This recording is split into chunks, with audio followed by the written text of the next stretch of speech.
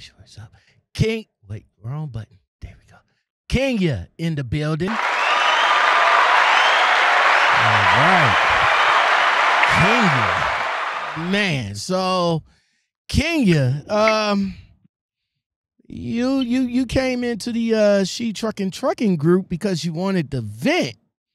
And I peeped it out and I was like, maybe this is a good topic. Maybe I can get her on and chop it up with her. So I appreciate you very, very much for coming on to the show. Thank you. And I appreciate you. No, you're welcome. You're welcome. All right, so let's start with your story, man. I'd like to hear how you got started in trucking and how's your journey been so far. Okay, so let's talk. Okay, so I actually started off as a CNA. And I have been a CNA for a really, really long time. I had my first daughter in my early 20s. And in 2019, I was just like, I want to travel and I want to make money. So my family was very supportive. Like, yes, go ahead and truck drive. It's, a good way to make money. I had a plan. I said, I'm going to truck drive for 3 years. Put my daughter on the truck with me. I'm going to get rid of all my bills. No rent, no utilities, just my phone bill and my daughter's tuition. That didn't happen. Not even a little bit. So what ended up happening was I got on a truck for one company and they found out my daughter was on the truck. And because she was not 10 yet, they literally made me stop where I was at and had to pull over and somebody had to meet me to come get my daughter off the truck. They literally made me, and I was in Rockford at that time. It was hard trying to find somebody to come get my daughter. So I had to sit there and wait. And then the account that I had for that particular company was for you have to unload the truck yourself. Driver I'm not. assist. Yeah, those trucks are 53 feet long. So it was like those Family Dollar, Dollar Tree, Dollar General. That's what the account was. So I literally had to move dog food, water, canned goods, everything they sell in there. I'm taking those off the truck for each stop. All right. So it ended up taking me. Let me stop you right there. So the company that you drive for, which is a mega carrier. So there's only a few mega carriers that have, well, just about all American carriers have the dollar accounts. So which mega carrier you was driving for that had a particular dollar account? So at that time, I was driving for Warner Enterprise. All right. So let me ask you this. So before you got into trucking, you say you was a CNA? CNA. Mm-hmm. So you was a nurse. Yep. So how long you was a nurse for? Oh my gosh. About 10 years in total. Okay. So you say you got into trucking because you wanted to travel and you wanted to make money, pretty much. Yeah, and save. Actually save the money I'm making. Who kind of put that in your head? Because you're a CNA, you're a nurse. Somebody had to put that in your head, like, yo, you want to make money? I know how you can make money, right? Somebody had to put that in your head. It's funny because nobody actually put that in my head. I was actually researching how do I travel and make money because I've seen people doing what are they called? They're like the travel agents. They go different places and they make money that way. They have to check out the rooms, like blogging almost.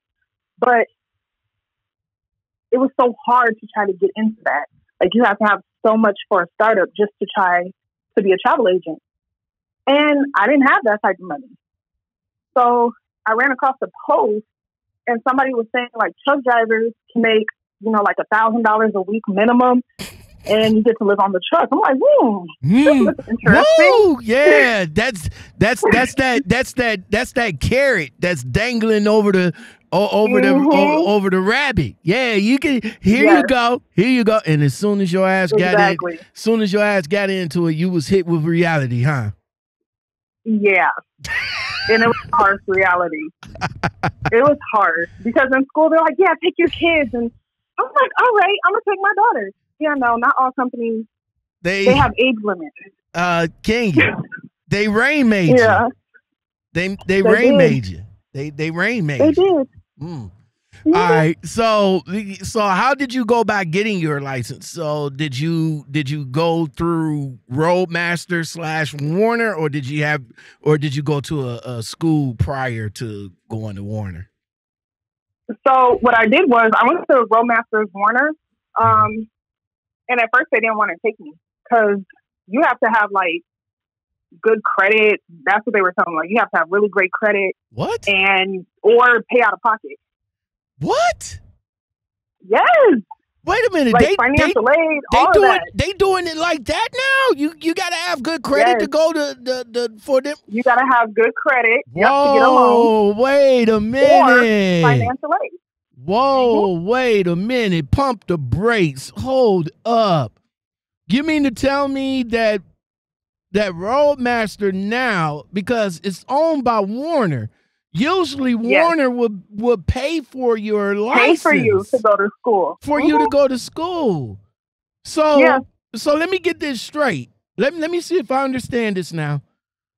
You had to, of course, you had to take out a loan. Once you take out a loan, after you fulfill that contract, or not, it's not even a contract because you're taking out a loan and you're paying for it yourself. But am I to understand that Warner will pay for it after the year's up, like a reimbursement type deal? So if you end up going with Warner, so Roadmaster Warner, they do a pre-hire. Okay. Right. In order to get into school. Right. So I had to have somebody co-sign for it, which was fine. They didn't mind. They gave you 3 companies to choose from. Okay. Or find a company yourself. So if you decide to go with Warner after you were pre-hired, you finish school, and you go through Warner will actually pay for it, and it's no cost to you. Right. But if you don't stay with Warner long enough for them to pay for it, it's coming out of your pocket. So I understand that if you don't stay with Warner because of the financial agreement that you do sign, you are responsible for that, for the tuition, for the fee, and all like that. You know, they started doing that because a lot of guys that will come in, you know, they don't have to they didn't have to fill out a financial agreement. They'll get their license and then they'll bounce, and then they lose Warner with with the ticket. So they started, not only them but CR England, CRST, Swift, and the rest of them, started the fact that you have to get financial, the financial stuff yourself, and then they'll reimburse you on a backup. But wow, though they came at you like that. So, but fast forward, you was able to get your license. So you decided to go with Warner. So of course they put you on the dollar account. But let me ask you this: Did you know prior to like in orientation or anything like that you was going on the dollar account? Not in orientation. They just presented Warner like this really great company, which it is. I don't want to seem like I'm bashing them. However, don't worry about it. I'll help you. It was kind of persuade, if that makes sense. They kind of persuaded. They told me that you pick it after school. So once I got to Warner, I graduated, and Warner hired me. That's what they were pushing towards because they needed people for that account. I didn't realize how tedious it was. Oh yeah. See, that's Warner, Swift, U.S. Express. Yeah, they did. This is the carrot that they put over there. Hey, you want to get your workout? You want to get your workout on? You could work out and get paid at the same time. You could get about 1,000. Right. What is it? About 1,200-1,500 a week? Yeah, that's what they tell you. That's not what you make, I promise you. Yeah, you can get that. You can get that. but then they don't tell they don't tell you that you're gonna work for that 1,500. You're gonna work for No, that. they don't. So did you knew that that you could take, well, at one point did you knew that you could take your kid, or that you couldn't take your kid because of the age? I didn't know at first. So Okay. it was my first trucking company. Mhm. I just put my daughter on the truck. And when I went to go see my dispatcher, she looked at my daughter and she was like, "How old are you, sweetie?" She was like, "Oh, I'm 5." She was like, "Oh, that's so sweet." She waited until I was en route to tell me to take my daughter off the truck. Wow. And I live in Arizona. I transferred to Indiana for that account. Okay. So getting my daughter off of the truck was really difficult because I didn't have anybody really to come and get her.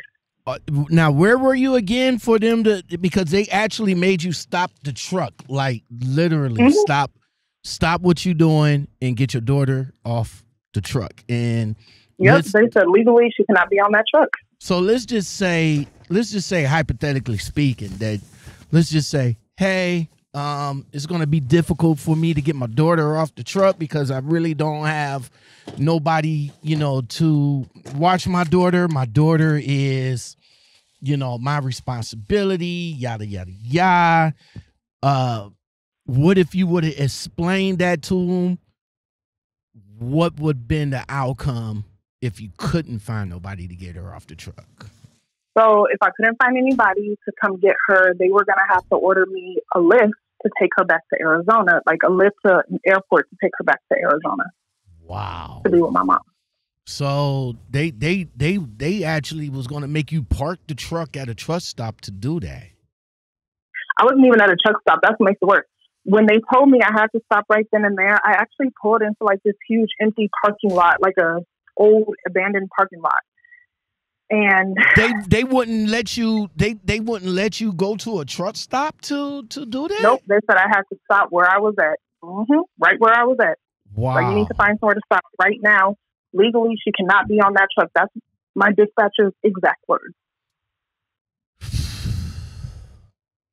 Well, I mean,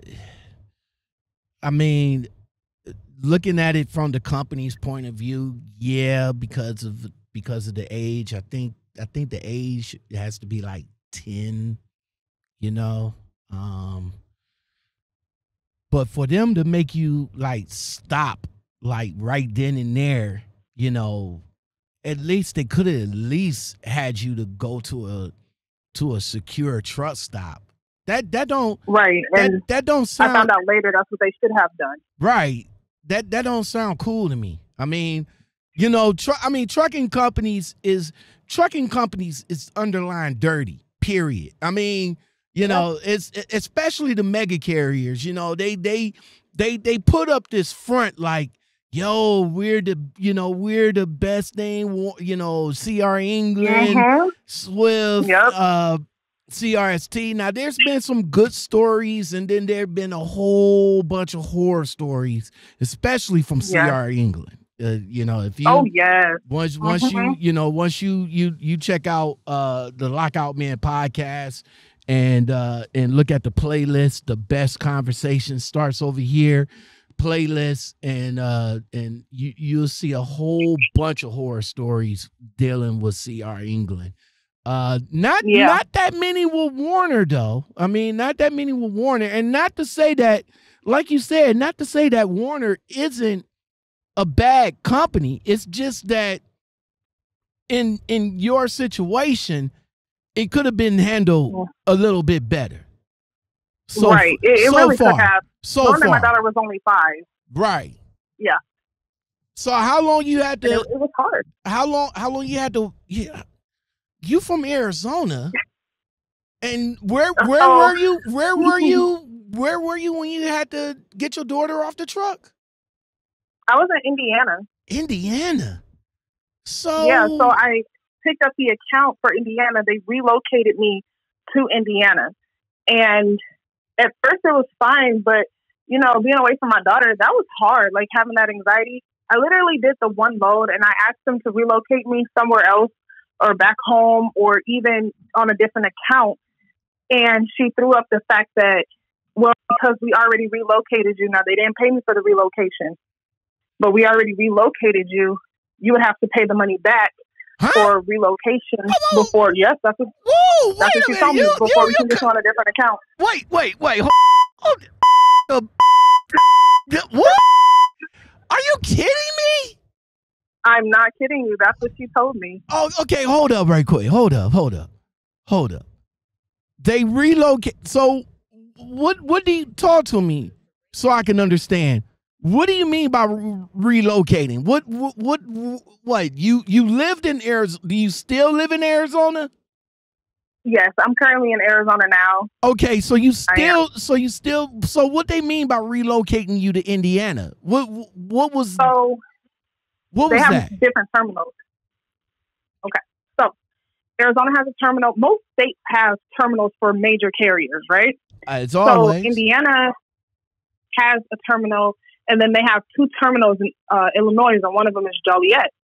So my main terminal was Joliet. Okay. And I would go to like Michigan, Illinois, Indiana, and like Minnesota, just surrounding areas to deliver for the dollar account. So they're saying because they gave me a rental car to drive from Arizona to Indiana, that was my relocation money, but it was just a car. Like I still had to pay for the gas. I still had to find a house. They didn't put me in a hotel. You know what I'm saying? Like they didn't do any of that. They literally just paid for the car. Come on now. Yes. That ain't no that ain't no relocation. No, it's not. So that's what she told me though. She said since we did all of that, like they did something major, that I would either have to finish out my contract for 6 months or just up and quit. And she said if I quit, I wouldn't be able to come back. Oh my God. So I quit. Oh my God. Oh my God. So wait a minute. So they call themselves relocating. Their definition of relocating is giving you a car to go to the location of where the account is at. That's right. So did they give you other than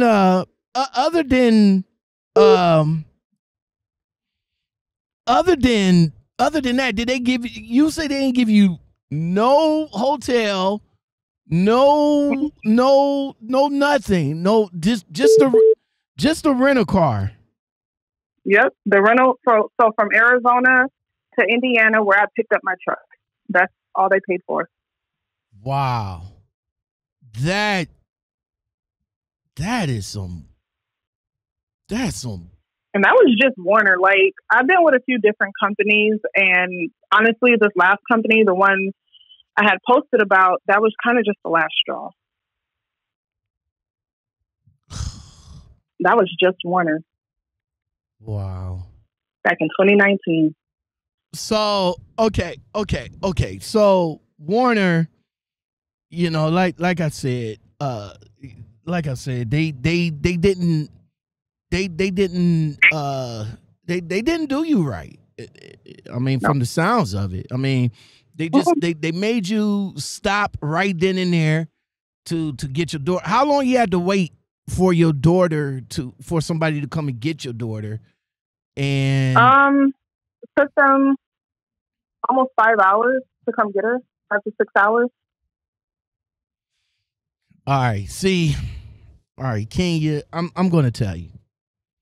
I've been in this game for 6 years. I mean, I'm not a good, I'm not here to say that I'm that guy, which I'm not. But just from conversations from, hundreds of people that I have talked to so far, including my own experience with the mega carriers, don't put all your eggs in a bunch, especially with with